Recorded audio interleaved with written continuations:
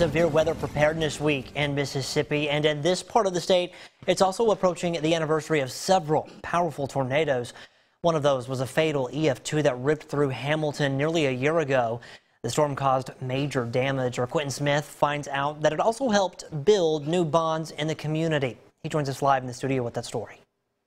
Yeah, that's right, Scott. After the storm hit, an organization called Monroe Strong was formed. It's a committee that was designed to help residents and those in the community get the resources they need to get back on their feet. Those I spoke with today say the storm brought the best out of everyone because everyone had to lean on one another to get through this tough time.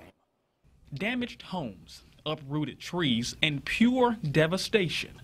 This is drone footage of the aftermath from the April tornado that struck Hamilton in 2019.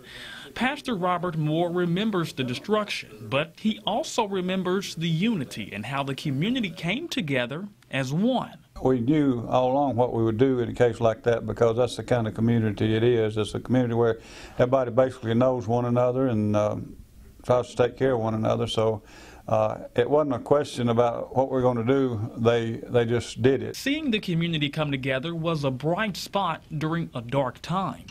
Emily Kennedy helped with the organization Monroe Strong during the recovery efforts. She says Hamilton has always been a close-knit community, and after the storm, it helped everyone grow even closer. In that moment of fear, it brought people together to say, you know what, it's going to be okay. When one person lost a house and the other one's lost a house, that common denominator brings them together. You know what, together we're going to be okay. Kennedy is also the first lady at Abundant Life UPC, one of many churches that opened its doors to give back to storm survivors.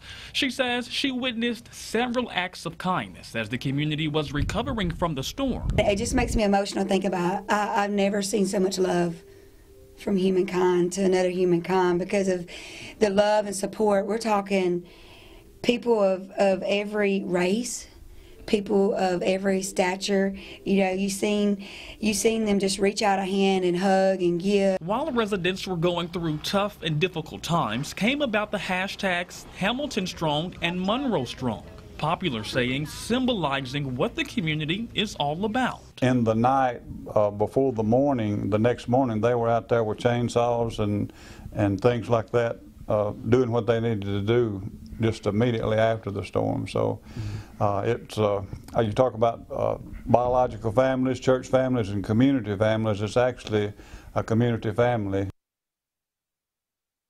And another act of kindness being shown is through Kennedy's pottery collection. She created more than a dozen handmade platters and personalized each one in its own unique way for storm survivors in Hamilton. Scott?